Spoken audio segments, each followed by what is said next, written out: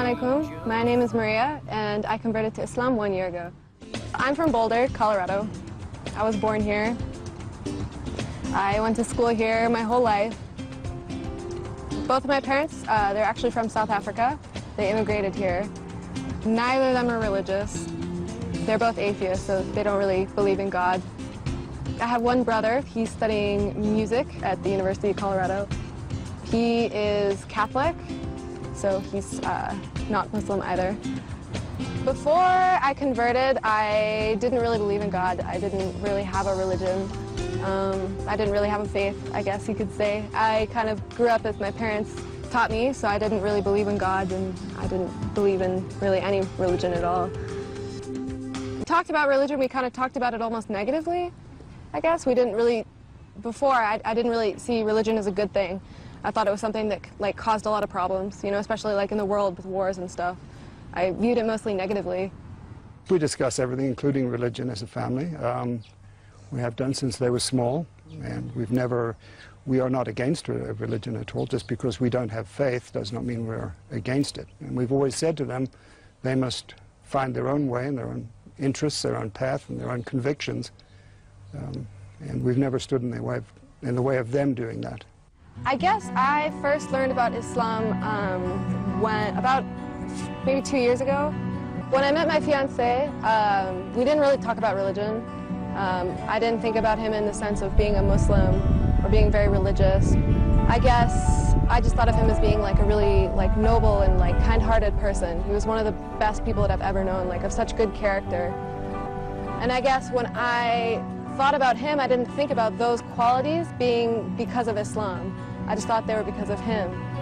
But the more I thought about it and the more I realized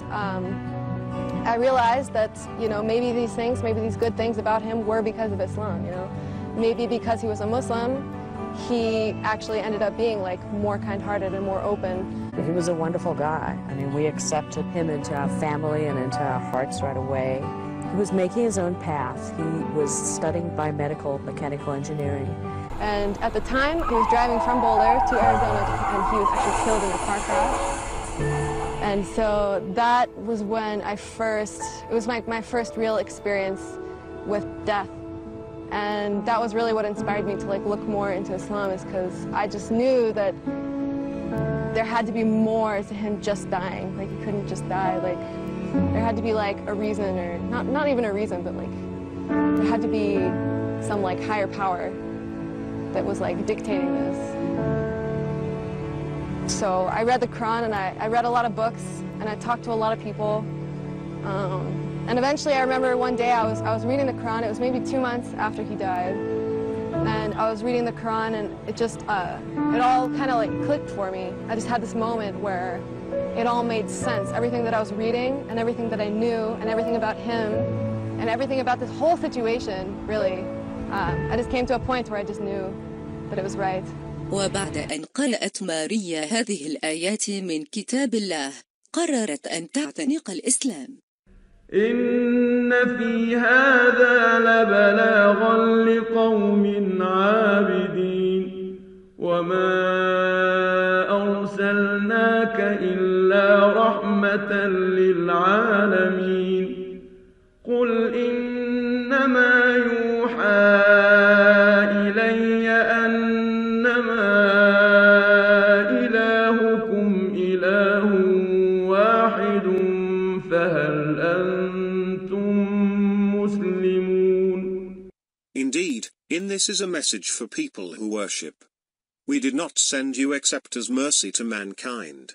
Say, it is revealed to me that your God is one God. Are you going to submit?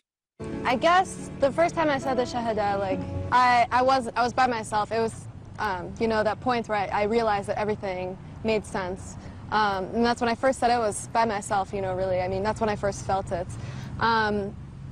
Later I did, when I ended up talking about it with some of my Muslim friends, they convinced me to go to Denver, because there's a sheikh in Denver that I went and I talked to, and you know, I talked with him, and he kind of made sure that this is what I really wanted to do. You know, he wanted to make sure that I wasn't doing it for somebody, that I wasn't doing it for my fiancé. You know, and when when we talked about this and I told him, yes, this is for myself, I said the shahada with him and with two other of my friends, like as witnesses. I didn't ever really talk too much about it with my parents, just because I know that they weren't really keen on religion. I think the first time they realized that I was really getting serious was the last Ramadan, and I fasted, for the whole Ramadan. It was my first Ramadan. It was really hard, but I did it, and that's when they kind of realized, oh, she's serious. They're like, wow, she's really not eating all day. And I think that's when they first realized that it was serious. I never really talked too much about it, but eventually, they kind of came to accept it.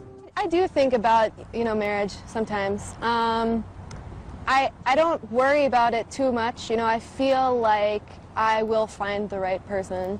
And I do want them to be Muslim, obviously. Well, when I first put the veil, it was definitely very hard. It was really hard. Classes, they were difficult. I felt like everybody's staring at me. There are other girls here that wear the hijab, but I think right now I'm the only American girl here wearing hijab. When I found out Maria had converted to Islam, it was a surprise for me. I don't think her conversion really affected our relation all that much. We've been on the best of terms for a long time now. Yeah, we do talk about it. We like to compare and contrast, the two religions. And, he thought it was interesting when I told him that in Islam, we do believe in Jesus. He was, like, shocked. He was like, I thought Muslims didn't believe in Jesus, Mary, too, because Catholicism is really about Mary. And so when I told him that Mary has her own chapter in the Quran, he was like, wow, he was really impressed. I think Maria has definitely made the right choice for her. I wouldn't try to influence her anyway, and I don't think I could if I tried. I think people, they get a lot of misperceptions about Islam. The media, newspapers, TV, they all portray Islam in a very negative way. You never see a Muslim being a good person. You always hear about, terrorists or extremists. You never hear about the good things that Muslims do. And I don't think people know enough. I really don't. Before I converted, I knew almost nothing about Islam, And, we weren't taught this in schools, university, nothing, So I really had to learn it all on my own. And most people just never learn, so I think they just don't know a lot. And, the media just portrays Islam in such a negative way. It makes it difficult. My message to other people would be just to look at other people like they are yourself. Just know that not all Americans fit the stereotypes that you see on TV. I would say that most of America does not think about Islam in the way that you might think. We do see, some people do, anyways, do see Islam not as a bad thing.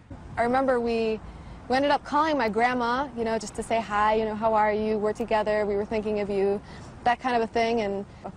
And so I remember she was talking to me on the phone and she said, now Maria, you shouldn't turn into any of those Muslims because they're just, they're so oppressive and they treat their women so poorly. And I remember I just said, yes, Grandma, yes, whatever you say.